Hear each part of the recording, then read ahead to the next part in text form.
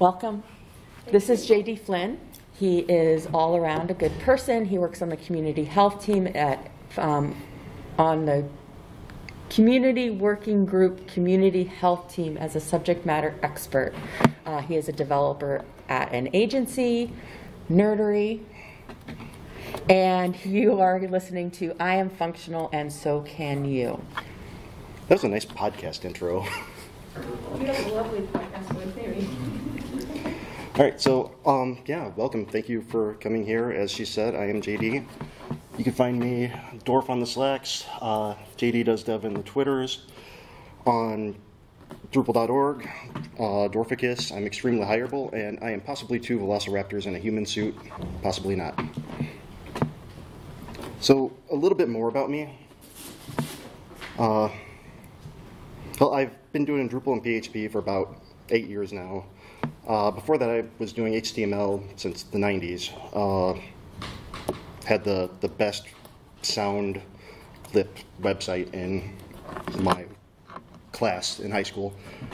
I learned some basic around the same time, and I learned that through a magazine called 321 Contact. If any of you heard that or remember the show. In the back, they used to have of the magazine, not the show, they used to have a program written out that you would have to look at, type out, and mess up something. So I learned coding a little bit through that. A lot of debugging too. Before all this, or before becoming a developer, I was a paramedic, EMT, firefighter for about 10 years.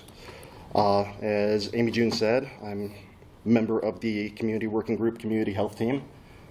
And I am also your friendly neighborhood code of conduct point of contact, in which April mentioned this morning. In addition to that, I consider myself knowledgeable about the mentally ill because I myself am mentally ill. And if you have mental illness, then you need to know that you're not alone. So I need to start off with a disclaimer because people in this country like to sue for lots of things. I'm not saying any of you would, but just covering my butt here. Not a medical professional. I'm not providing medical advice. I'm just a guy standing in a room looking at some great people and talking with you. Another disclaimer is I try to keep this PG-13, which I think the MPAA allows 1 F-bomb and tasteful nudity. I'm going to forego the nudity and potentially a second F-bomb, maybe a third. So, sorry in advance. All right, question. Why are we here? Can you see that, the light from the projector? I am sorry. That's all right. So I'll read it since it's a little bit difficult to see with the projector. Catch the light there. That's a little better. I've got a few slides that look somewhat like this. So why are we here? It's a loaded question. And I'm not here to cause an existential crisis regarding the meaning of life and our place in the grand scheme of the universe. You can do that on your own time. I'm here to talk with you about us. It means I'm not here to lecture or say how great I am because I'm barely managing, but I'm here to have a conversation.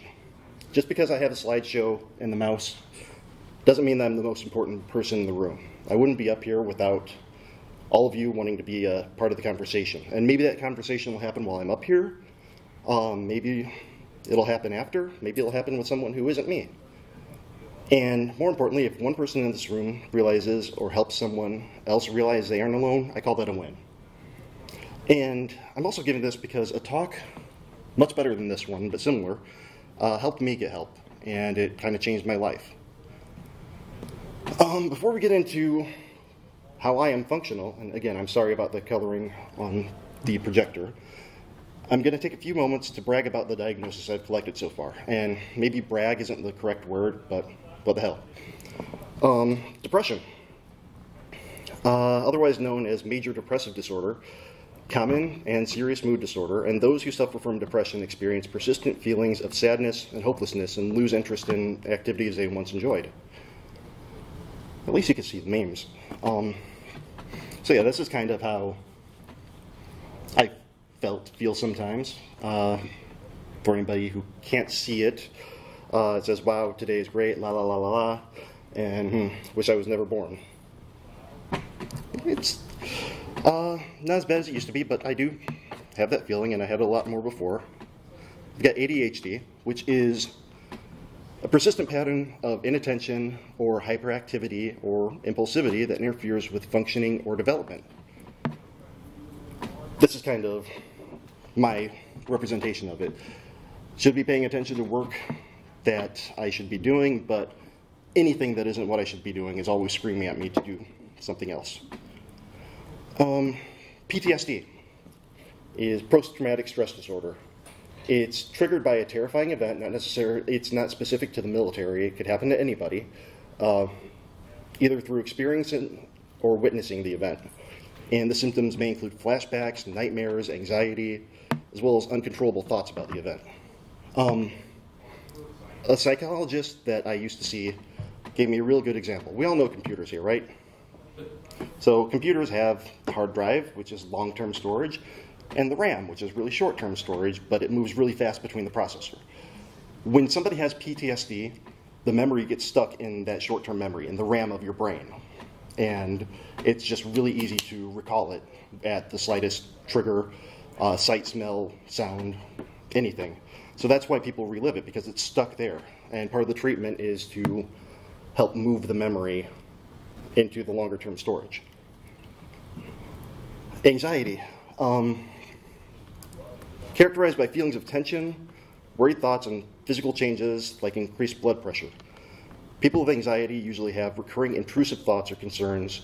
They may avoid certain situations out of worry, and they may also have physical symptoms such as sweating, trembling, dizziness, or rapid heartbeat. Anxiety can also take many different forms. Irritability, that's because anxiety comes from your amygdala or your lizard brain, and so when the lizard gets cornered, or let me back up.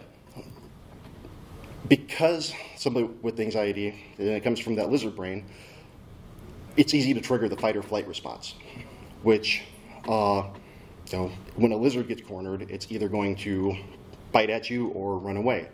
And so since we don't really run away, there's a lot of just lashing out and, what do you want? Obsessive behaviors, overscheduling or overworking. Does anybody in here do that? For me, it's because I felt that if I didn't put in extra work, I was doing something wrong and I wasn't keeping up with everybody. Overindulgence, yeah, that happens. Dizziness or numbness. Now, sometimes that happens more in an acute panic attack, and when that happens, somebody's hyperventilating, they're breathing off the carbon dioxide from their body, and that messes with the whole body chemistry, so your body starts feeling dizzy, numb. Sleepiness or insomnia, either or. It could be either one of them, so that's really hard to tell which one it is.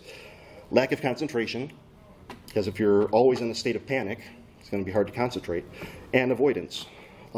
These are all what anxiety may look like, but not a limited list, or not an all-inclusive list. So, time for some humble brags. Why do I consider myself functional now? It's hard to put into words what I mean by functional, and I don't mean standard functional member of society, because society kind of sucks right now, but it's easier to explain why I wasn't functional. Work was a big one. I dreaded every day because I didn't think I deserved a job. There were thousands of people out there that all were better than me, smarter than me, knew what they were doing, and that meant it must have been a mistake that they were going to figure out and fire me at any time to hire one of those thousands of people. Anyone know what that kind of feeling is called? Exactly, yeah. That's a big one, especially in tech community. I guess it's big everywhere, but yeah, it was horrible. I was extremely frightened of everything. Like, would I be fired for something I forgot to do? Like, be as good as the other thousands of people who were better than me?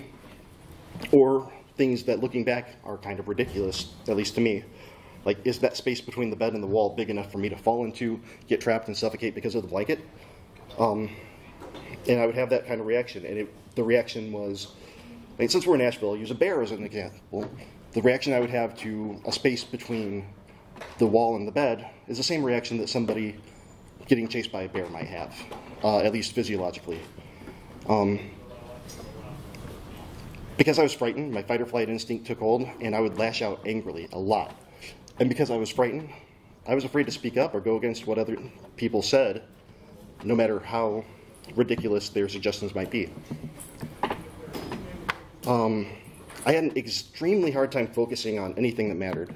I mean, I could spend hours trying to beat Super Mario World and get all the stars without so much as a bathroom break, but 15 minutes of coding, despite how much I loved doing it, was too much, and I'd find my way down some Twitter rabbit hole or something else that might take me distracted. And personal relationships, yeah, complete mystery. I had no idea how to have them. And I used to have just a couple friends, but nobody that I would really let in to be part of my life. Nobody really knew me. So even my best friends were more acquaintances than friends. And a lot of times those personal relationships would fail spectacularly because of some misunderstanding on my part. Now, why do I consider my functional now? Well, for the most part, I can hold a job, I think. I'm not afraid of everything anymore, mostly just bats. And I'm not nearly as angry about everything as I used to be. I think I'm more grumpy now than angry, except when it comes to people who use a word literally when they don't mean literally. That makes me mad. I don't freak out about everything, and in case you're wondering, I never fell in that space between the bed and the wall. I survived. Most days I can focus and get things done that need to be done, assuming distractions are kept to a minimum, and I'll talk about those distractions a little bit later. I can communicate more gooder, and I have some personal relationships. I have some people that I call friends, and I don't just mean acquaintances, some of them in this room here. Thank you for coming. And I'm going to break them down a little bit later. Now that, again, the vision on the slide, sorry. How did I become functional? And just so you know, on my screen I did a colorblind test. And so I tried to make this as accessible as I could. You're good. All right, so step one, realize there is a problem. I lived the majority of my life in denial. My childhood, I don't want to go into too much detail, but it was less than great. So I didn't really have a basis for what normal should look like. And that was up until I was about 30, I'd say, that I lived in denial. And then it took a panic attack that prevented me from going to a class and a bit of a health scare to realize that maybe there was something wrong. I had to take a look in the mirror, realize that maybe me being angry all the time isn't everybody else's fault. Kind of the thing where, you know, if everywhere you go smells like dog shit, maybe look at your own shoes. And I had to, you know, take a step back and think, hey, maybe it is me. Step two, I had to address the problems. It wasn't enough for me to just say, hey, something isn't right. Let's just keep on keeping on. I made doctor's appointments. I started therapy, eventually started medications, and those all helped out a lot. Now, with this addressing the problem, a quote from one of my favorite podcasters from last podcast on the left is, mental illness is not your fault, but it is your responsibility. If you have mental illness, you're not to blame for it. However, if you deny it and whatever treatment you may need to be functional, then it kind of does fall on you. So it's not your fault that you have a disease, but if you're not going to get treated, that is your fault. And finally, step three, through who knows. There's no simple process. It's taken a lot of hard work, a lot of failure, and a lot of medication to help me get where I am. And these are just suggestions that really help me out, and maybe they'll be of use to you, I hope. So another disclaimer, because disclaimers save my ass. These work for me, but that doesn't mean they're right for you. All of us are on our own journey, and what helped one person may not be the solution for someone else. Find what works for you. So for me, therapy was huge. And I personally think everyone should try therapy at some point. Sure, it's paying someone to listen to your problem, something that a friend might do, but the real value comes from questions a good therapist asks and how they help you deal with that problem, or those problems. For me, there's a lot of talk therapy, some CBT, which is cognitive behavioral therapy, kind of retraining the brain to not have as many negative thoughts. And it helped out a lot. Medication. I am a big fan of better living through chemistry, and I take meds for my illness, just like someone with heart problems or diabetes should take meds for theirs.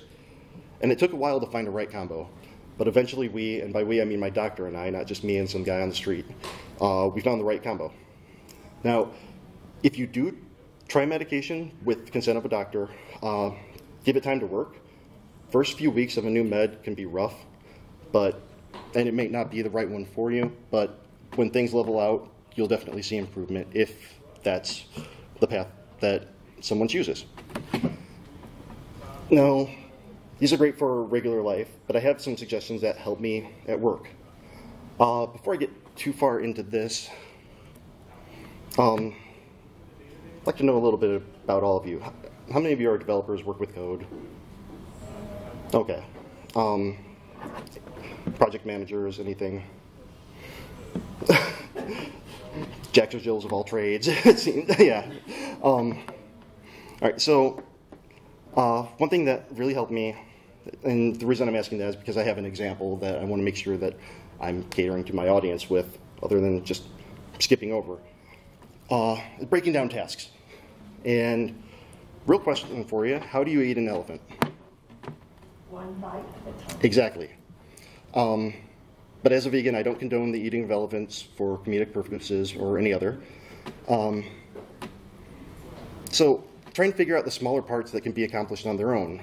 And for those developers may recognize that this is also functional instead of procedural. And most of all, don't get overwhelmed by the big picture. It's definitely easy to get distracted and freak out like I do all the time. But once I can reel in my lizard brain and realize that something can be broken down, things go a lot smoother, and I spend less time crying on the floor and more time crying in my chair.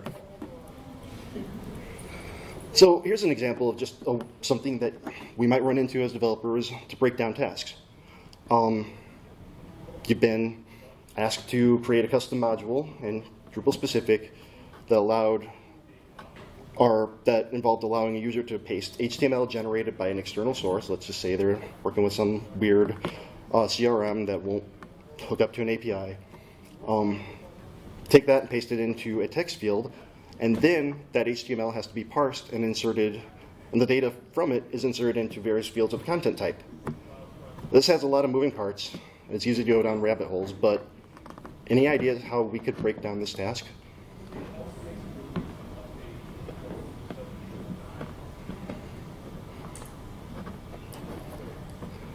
This isn't a coding interview either. Just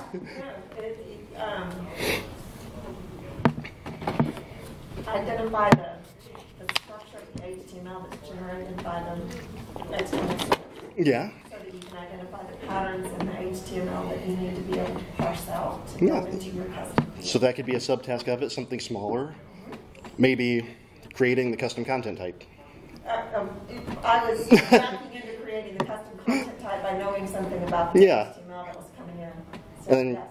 breaking down the content type to something smaller, what kind of fields are we going to use for set up the field? So things can be broken down. Like I said, I don't want to go down too many rabbit holes here because I'm sure that we could debate all day about the best way to go about this. But yeah, this helps me out a lot. I get a lot of tasks that are pretty large, and the requirements are pretty non-specific. Do any of you have that fun where the client doesn't really know what they want to tell you? Yeah, so that's kind of what I get a lot, so I have to break those tasks down and spend a little time doing that. Another thing that really helps me, kind of along the same lines here, is making lists. Planning your day might be easier if you start by making a list of what needs to be accomplished. And if there's stuff you don't get to, move it on to the next day's list. I do this a lot. I've got a yellow legal pad that I will write down what I need to do in a day. And I have used something called a Panda Planner once in a while that does pretty much the same thing. You can make a list of what's important, what you need to get done that day. Which, I mean, those help me because I feel like everything that I cross off that list is something that I've accomplished and something that I've been able to do successfully. Another big one, communicate more gooder. And this one is hard for me because I don't know about you, but I tend to read text-based communication in the most negative tone possible, no matter what somebody's saying. If somebody even types so much as "have a nice day," I read it, like a villain in an action movie who just shot somebody off the corner or off a cliff. Have a nice day. But don't assume the worst. However, unless the person on the other end is a complete and total jackass, you might want to assume the worst, but ordinarily don't. How many of you use Slack or Teams or something similar to work? Okay, just about everybody, yeah. So I know on Slack, there's a little switch for huddle, and that makes FaceTime and voice time that much easier. You can talk to people. I mean, right now, and for the past few years, remote work has been pretty much everything for all of us. And it's easy to get lost and forget that we're people. And if you're just going back and forth with text-based communication, that could be read wrong. I mean, see line A. Don't assume the worst. But 5 minutes of taking time to talk, have FaceTime with somebody, that could, save a trip to HR and probably resolve confusion a lot better.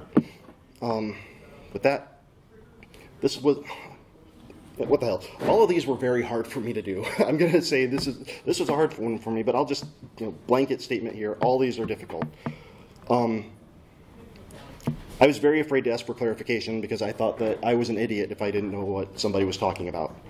But it turns out that clients and non-tech people may not know how to put things in tech words, and a lot of the times, tech people may not know how to put it into non-tech words. So if there's clarification needed, if a client's saying, hey, I want a page with a lot of HTML, something that I was actually told by a client one time, give me HTML5 coolness on this page. HTML5 coolness. So I had to ask for clarification, like what exactly is it that you want here? What have you seen? But there's definitely a wall of communication, but you can always ask for clarification, and hopefully the two parties in the conversation can come to some sort of mutual understanding. And also, take some responsibility for yourself and make sure you aren't using a hostile tone, either with text-based or voice communication. If you're doing a pull request, something like that, there's a big difference between your code is bad and you should feel bad and, hey, there's some issues here, let's see if we can work through them together.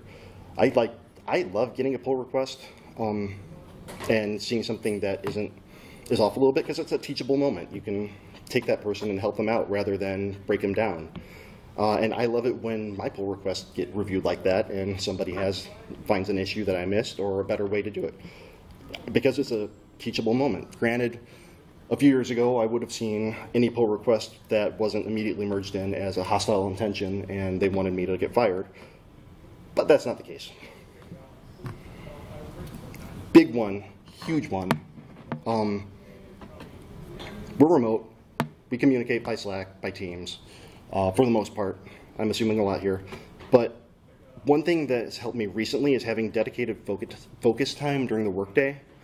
I know my days, I've got stand-ups in the morning.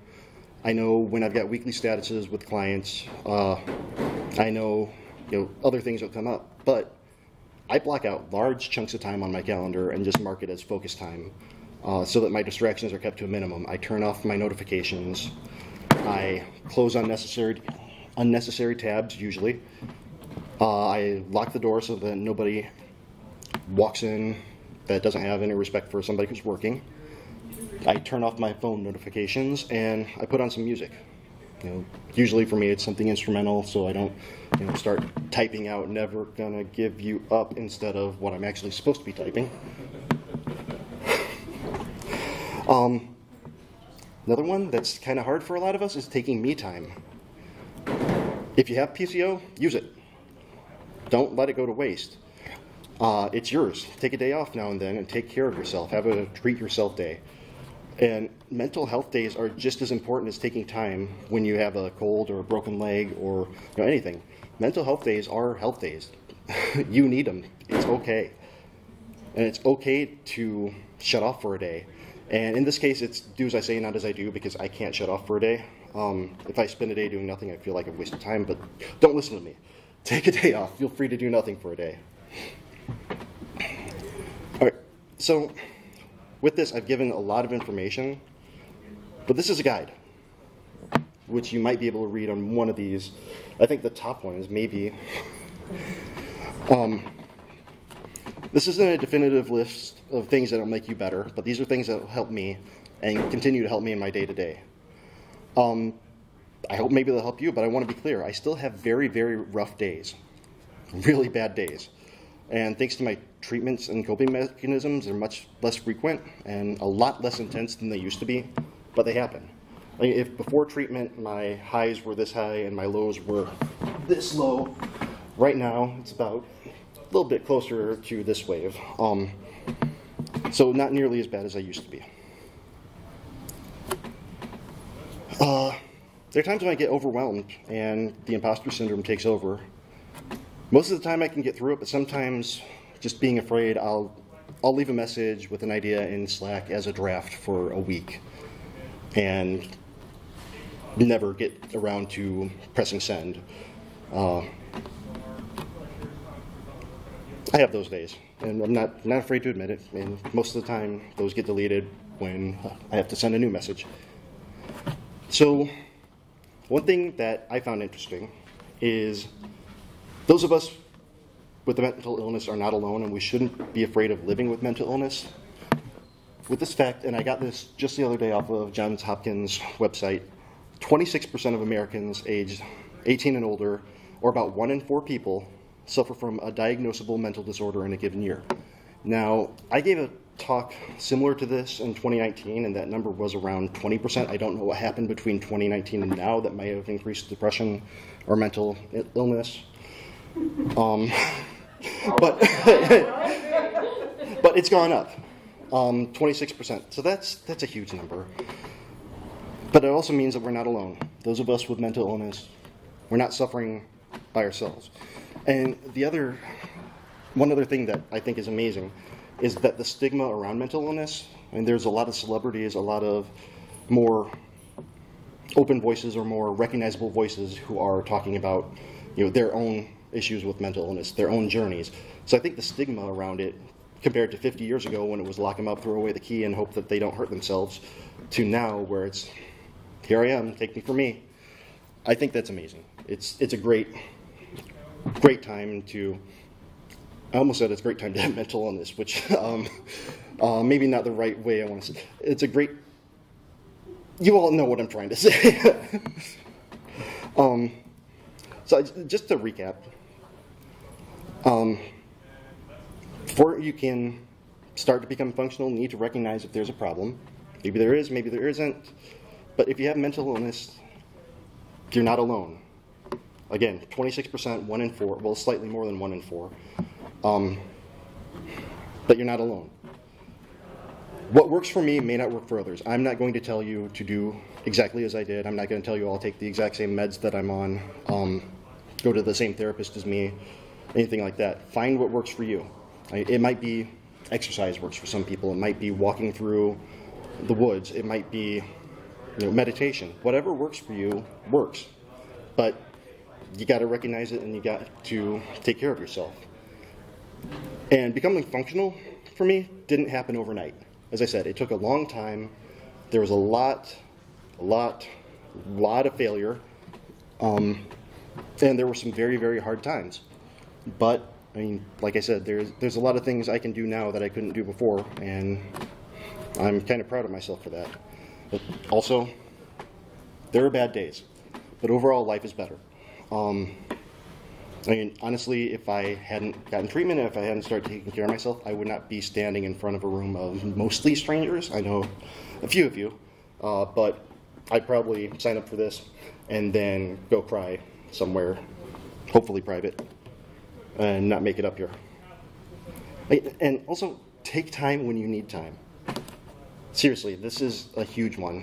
And a lot of people, I mean, I hate seeing or hearing about people who let their PTO roll over because they want to, save it, or, they had to work extra hard on a client project. They couldn't take the time off. You know what? It's your PTO. It's your time. Take time off. I don't want to say screw the client because they pay our bills and make sure that we get paid, but you got to take time for yourself. And most of all, no matter how you may feel about yourself, all of you are amazing people, and you have my respect for coming to this. Thank you for coming to this talk, sharing your time with me, taking part in a conversation, even though I did most of the talking. And I want to say thank you all. I'm going to open up. If there are any questions, feel free to ask. I'll do what I can to answer. Not a question, but a comment. Thank you for your bravery to come up and talk. You're welcome. I need to. Yes, Amy June. Okay, I know you. Yes, you do. Okay. And I think I know a lot about how you react to things at this point in our relationship. And cognitive behavioral therapy is something that I can't seem to wrap my head around. So was that something that you struggled with when you first started cognitive behavioral therapy? Yeah, and I still struggle with it a little bit. And honestly, pandemic times, I've strayed away from seeing a therapist because I don't feel the same relationship as being in a room with somebody, having that actual face-to-face rather than either on my phone or in my home office on Zoom. But it's difficult because for me, a lot of the times it's like, hey, my inner voice, the intrusive thoughts. And does everybody know or anybody know what I mean by intrusive thoughts? Things that you think you shouldn't be thinking, but you think them anyway. It doesn't mean that you're a serial killer or anything like that. It's just your brain saying, hey, I'm going to mess with you for a little bit. But, I have the intrusive thoughts of, you're an idiot, nobody likes you, give up now. And for me, initially, I thought that the CBT, cognitive behavioral training therapy, was more like telling yourself, oh, hey, you're not an idiot. You shouldn't give up now. It's just adding an extra negative to it. And that didn't really work, but it was, like you said, it was hard to grasp. But the more I kind of had to repeat that stuff to myself, it didn't work 100%. I mean, I still have those thoughts, but I can push them aside a lot more than I could. But it did take you some time? Oh, yeah. Okay. And I think recognition is the biggest part of that. Yeah. Like, you understand your thought trains, kind of what I refer to them as, and you see you're going down this hole and you're like, wait a minute, I'm going down this way. Exactly. Take a turn. Yeah. Yeah, they're. I'm not gonna lie. I have intrusive thoughts, and some of them are pretty damn dark. But again, that's not me thinking whatever they are. It's just my brain seeing how bad it can mess with me. Like you said, it is recognition that that's not really a thing. Let's move past it. Do you think that working from home has gave you, or I don't know if you're hybrid or work from home, but do you think it's giving you more of the space to work on those intrusive thoughts and take time for yourself rather than going to the office every day? And have you taken a step back a little bit more? So, and I'm going to repeat that because kind of quiet in the back, but just so that the thing can pick it up. The question was, has working remotely made it easier to push aside the intrusive thoughts and focus on my own? For me, I prefer a hybrid work environment where I can work from home, but home has a lot of distractions. That's where I got my Switch, that's where I've got my Xbox, that's where I've got my gaming PC, right next to my work PC, that it's really easy to just hit a button, oh, I'm playing something now for the next 2 hours.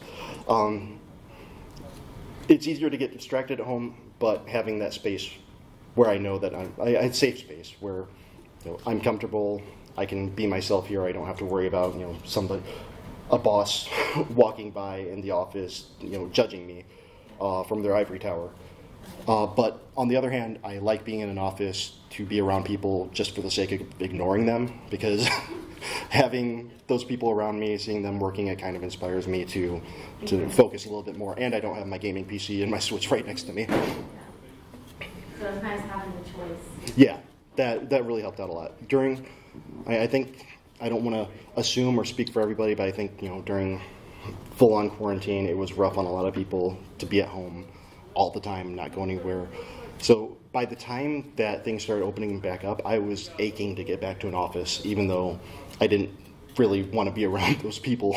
But I just wanted to, take the hour drive, have a chance to clear my mind, listen to a podcast on the way. It's that separation for me. That's probably the biggest thing, is the separation. And for a while, I would get in my car, drive around the block before I start work, just to have that little snap of separation between work and home life. And shutting off at the end of the day, that's a huge one too.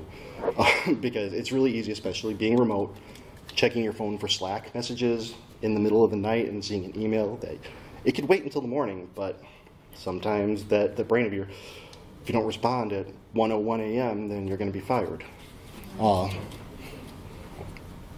I shut off my work Slack, put it to do not disturb as soon as I log off for the day. Anyone else? Any questions? Any thoughts? Concerns? Comments? Insults?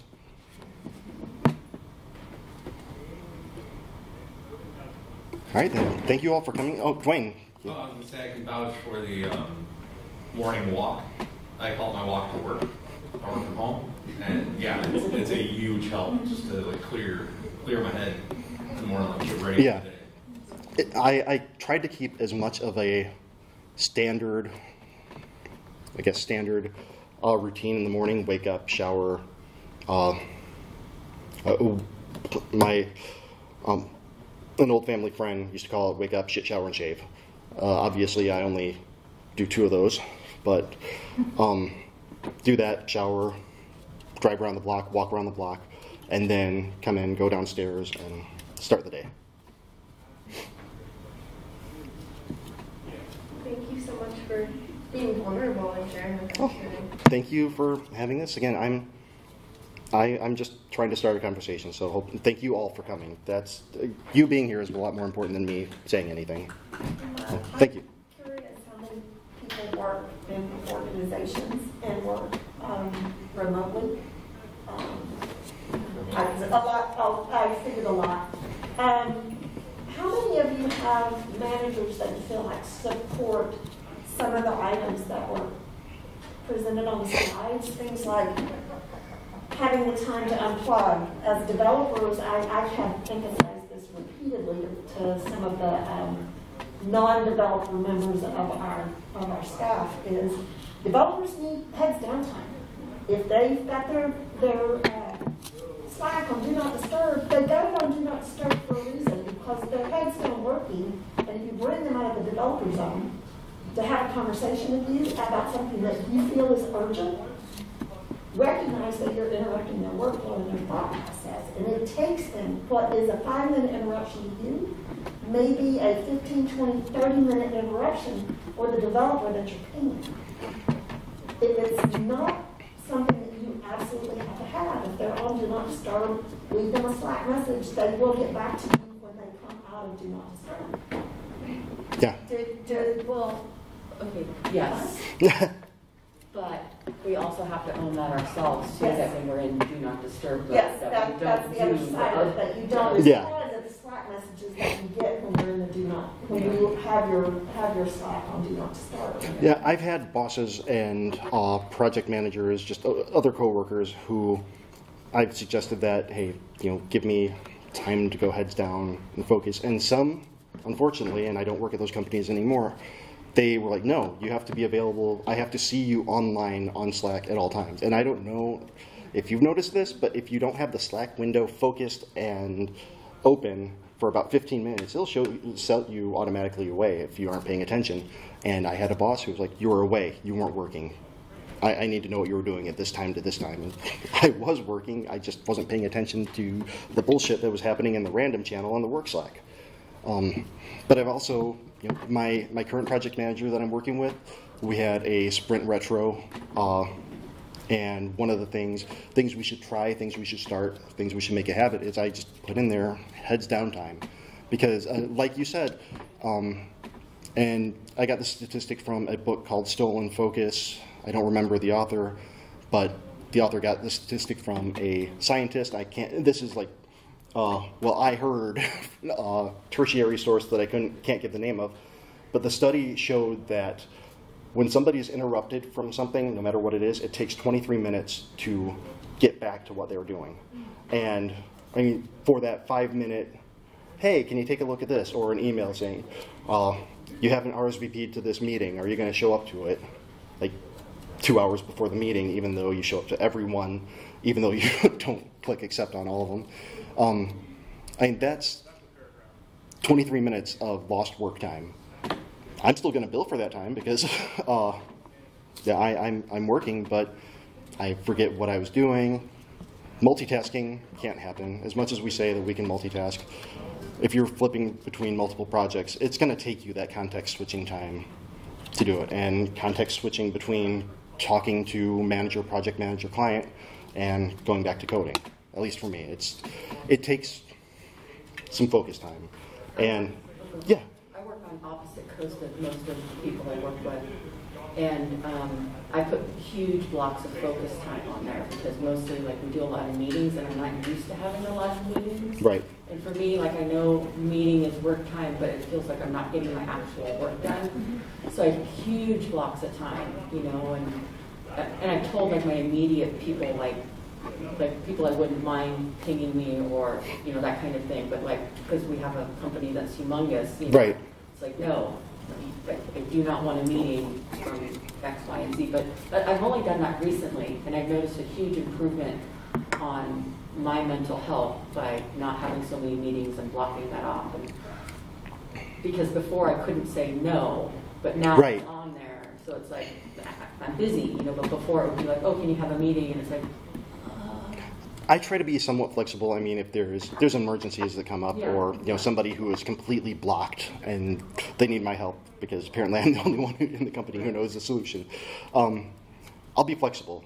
I'll take a half hour of my focus time to help them, or I'll hop on a call if it's something like that. But for the most part, having those huge swaths of time blocked out has helped immensely because I don't have to worry about ding, ding, ding.